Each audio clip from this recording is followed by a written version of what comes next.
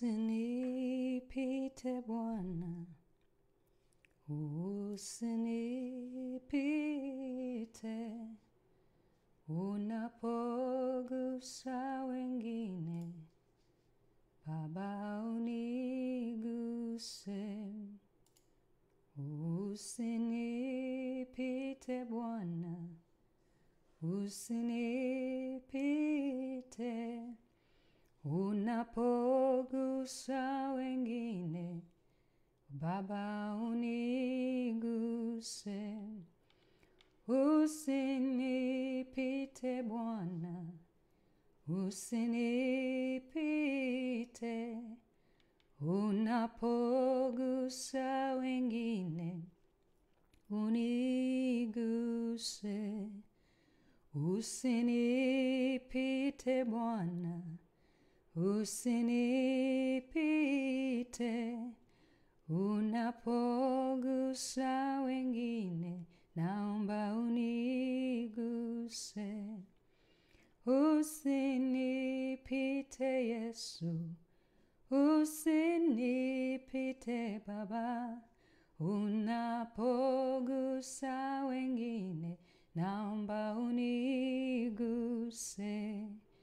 Usinipite Yesu, usinipite,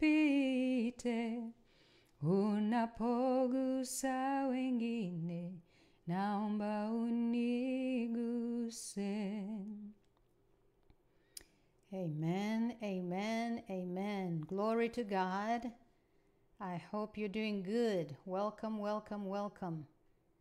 Hallelujah. Welcome to this installment today. I hope you're doing good wherever you are. For those of us in the United States, we thank God. Today is July 4th, the day that we celebrate independence as a nation. It's a day of nationhood. It's a day of acknowledging our freedom, acknowledging our independence from masters that were cruel. And we thank God. We thank God for that. God wants us to be a free people, to have freedom of will, freedom of choice, freedom of from oppression in all manners. Amen. And I tell you what, the Bible says, whom the Son sets free is free indeed. God is all about freedom. Hallelujah. Freedom from sin, freedom from oppression, freedom from the kingdom of darkness. And the Bible also says our freedom is not for us to go live the way we want, but so that we can serve the Lord our God without hindrance. Amen. And so welcome in that spirit of independence, in that spirit of freedom, as we continue today with our series, Gird Up the Loins of Your Mind. I want to thank God for this series as we started last Sunday. And I know that God has great things even as we move forward deeper into this series. Amen. He is our God, and He receives the glory, and He receives the honor for everything that we do. Hallelujah. So I want you to get into that mindset. This is about pleasing the Lord. This is about honoring the Lord. This is about preaching Jesus Christ and His kingdom. So come on, let's go together deeper into the things of God. Amen. Let's pray and we'll be right off. Father, we thank you and bless you and worship you, oh God, in the beauty of your holiness. There is no other God like you in heaven, on earth, or even under the earth. And Father, we thank you for the privilege to be on the airwaves today, sharing your word, publicizing the name of Jesus Christ, because He is the Savior of the world. And the Bible says there is salvation in none other except in Jesus Christ. And so we take great delight and honor and privilege in being partakers of this faith and partakers of this inheritance.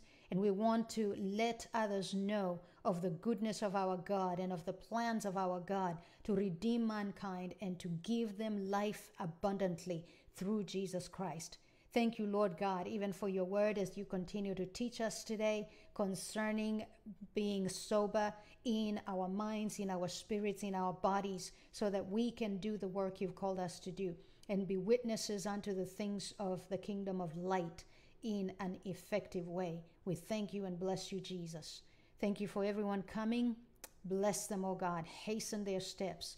Unstop their ears. Lord, touch their hearts. Help them to be able to hear this word and let it penetrate deep into their core of their being and let it be transformative. Thank you, Lord God, even for those who will hear it later. May your anointing rest upon this word and continue to keep it fresh for that one who will come to it later, oh God. Thank you because you're able and there is nothing too hard for you. In Jesus' mighty name we pray. Amen. Hallelujah. All right, my friends, I am so pumped up for the Lord. I am grateful for his grace and I thank him for what he has in store for us today. So without further ado, I have our verse there for today. But before we go to that, let me just kind of recap what we learned last Sunday.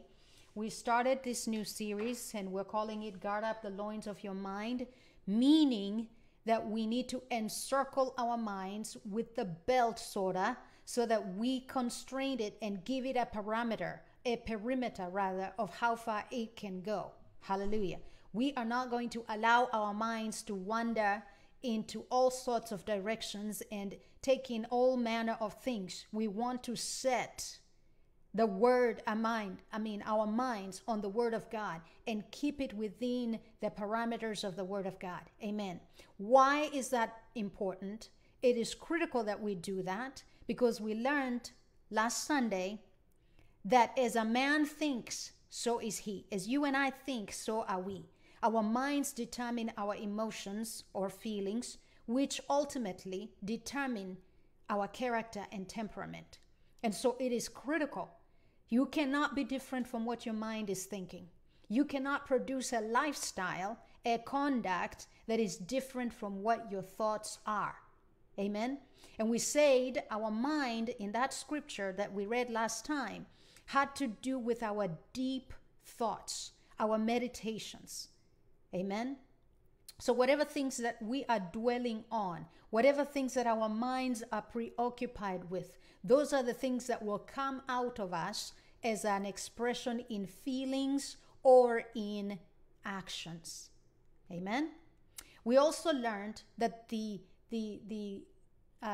carnal mind, a mind that has not been transformed by the Spirit of God, by the Word of God, a mind that has not been regenerated, a mind that has not been cleansed by the blood of Jesus Christ is called a carnal mind. And such a mind is an enemy of our souls. Why? Because it is not subject to the law of God. Neither can it be.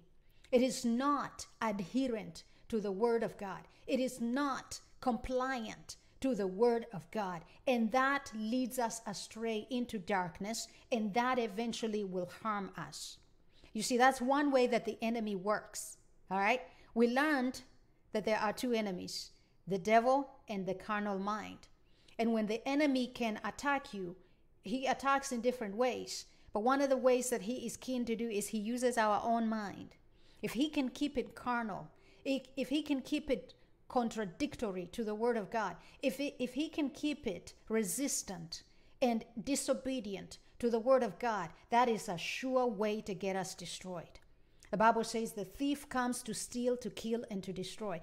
Whenever the enemy shows up at your doorsteps, you can be assured of this. He has either come to steal from you, to kill you, or to destroy you. All right? He has no other objective. The Bible says that he is going around like a roaring lion, seeking whom he may devour. The enemy's objective, his IMO, is to steal, to kill, to destroy. But Jesus came that we may have life and have it more abundantly. Praise his holy name.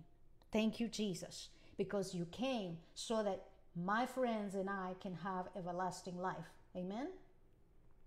And we also learned that the carnal mind is continuously wicked. There is nothing that carnal mind can come up with that is helpful. The carnal mind is set to contradict the Word of God. And we saw, like right from the beginning, after creation, man falling, and from that point on, his thoughts and his meditations and the intents of his heart were continuously evil. And God even himself testified of that, and it repented him, that he had created man. So moving, and I think last Sunday we stopped at saying we need to set a perimeter around our minds to tell our minds, you cannot wander carelessly, unchecked. You should stay within this perimeter. And the question was, where is that boundary? Where is that perimeter? Amen? And we're going to explore this as we go forward. But today, I put our scripture verse over here, and it says, be sober, be vigilant, because your adversary, the devil, walks about like a roaring lion, seeking whom he may devour. So as I start off, one thing that we need to be clear about is that we are sober and we are vigilant. What does that mean? You see, you cannot put in place guards. You cannot put in place a safety measure if you're intoxicated. When you're intoxicated, it means that you are not thinking right. You do not have proper and adequate understanding of what's going on around you. All right? And so the Bible says, be sober, be vigilant, because your adversary, the devil, walks around like a roaring lion, seeking whom he may devour. Soberness means you are not influenced by an intoxicant, such as alcohol. Now, there are many intoxicants, okay? Literally, but also figuratively. There are many things that influence our consciousness, influence our ability to think rationally, our ability to make right decisions. Anything that influences you to do a wrong thing, insofar as the light of Scripture is concerned, is an intoxicant. And that could be in the form of alcohol. It could be in the form of any other drug of abuse. It could even be a sexual habit, an uncontrolled, greedy habit. It can be anything that causes you not to think and constrain and make the right decisions. So the Bible says, be sober. That is the beginning. That is where we need to start. You and I, think about somebody who's drunk on alcohol. Some of them may be sleepy. Some of them may be totally passed out. Some of them may begin expressing uncontrolled urges and lack their inhibition when it comes to some things. That's just how alcohol works, right?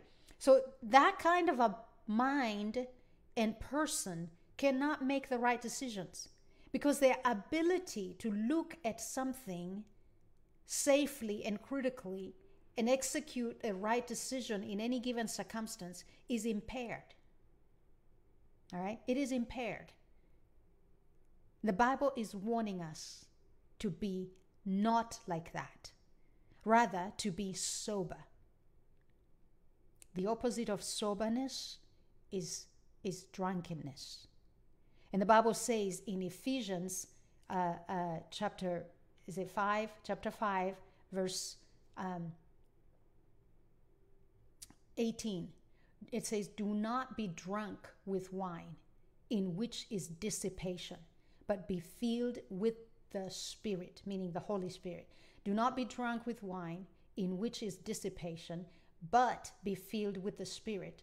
And what does the word dissipation mean? The word dissipation simply means excessive drinking, lack of self-control, being self-indulgent. All right? When you are drunk on wine, you are self-indulgent. You have no inhibition. You are harmful. The Bible says excessive alcohol causes dissipation.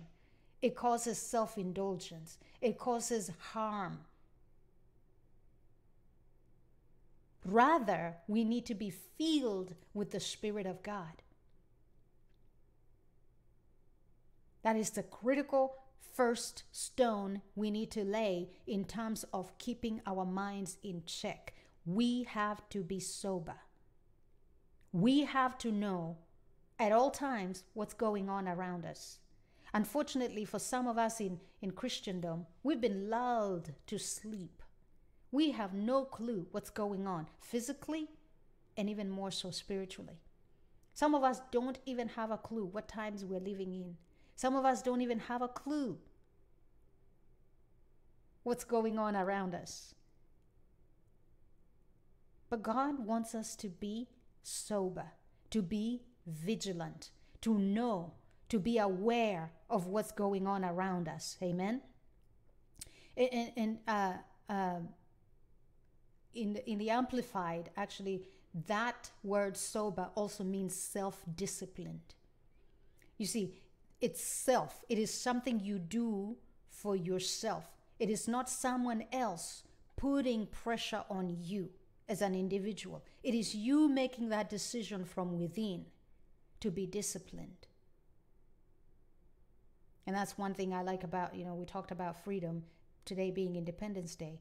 You want to make that decision to be disciplined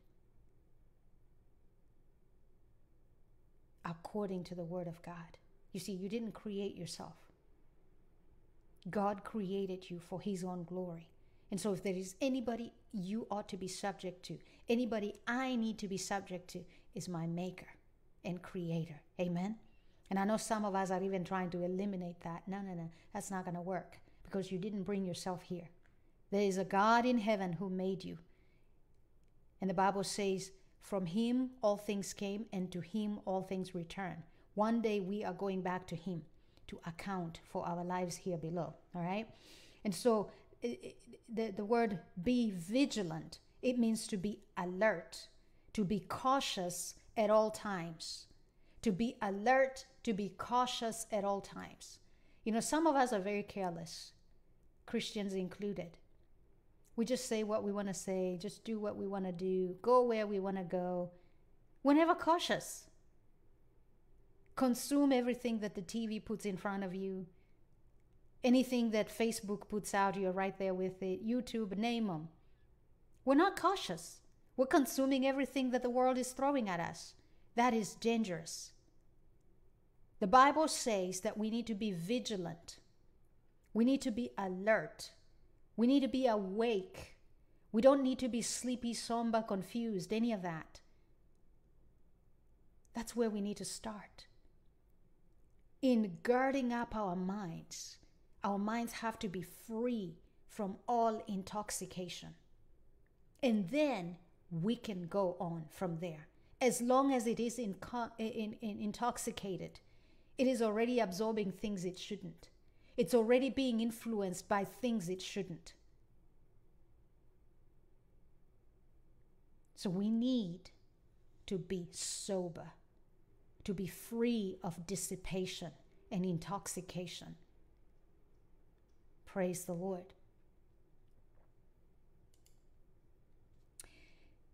And the Bible says it's because our enemy is going around, roaring like a lion, wanting to find someone to destroy. The enemy wants to destroy us. You see, when you're intoxicated, you will be destroyed by the enemy, because you will not know how to take precautions. You will not know how to run from a dangerous situation. You will not know which path to take that's going to be safe for you. Drunkenness is sin. And I don't just mean alcoholic drunkenness. Like I say, there are people drunk on too many things today. Some of us are drunk on the news. Some of us are drunk on occultic practices. Some of us are drunk on our education. Some of us are drunk on sensual things. We are preoccupied by things that are contrary to the Word of God.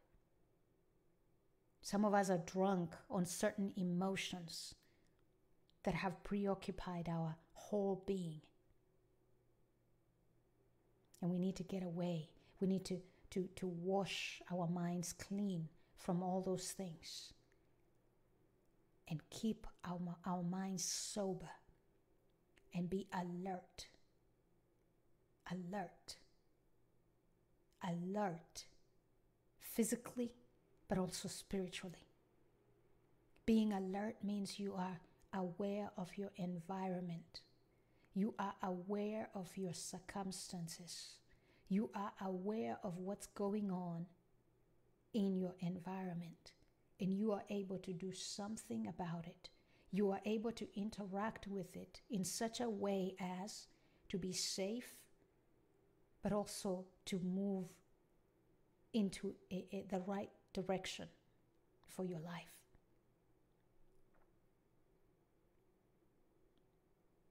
So, I thank God for that message for today.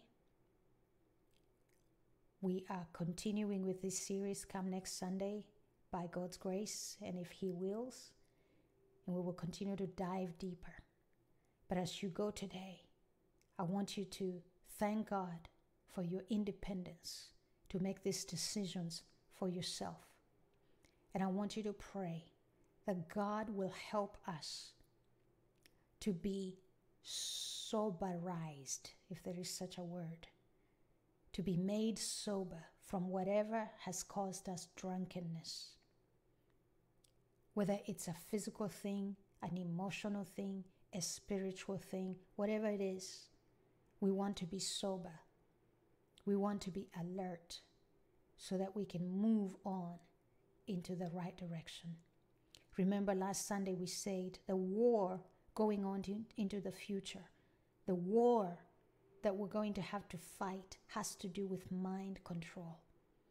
And we need to be able to identify the trickery of the enemy, identify the devices of the enemy, and take action against them. As the Bible says, to gird up the loins of your mind is to encircle them and to be ready to take action. So with our sober minds, with our vigilant minds, we need to be able to take action. Amen.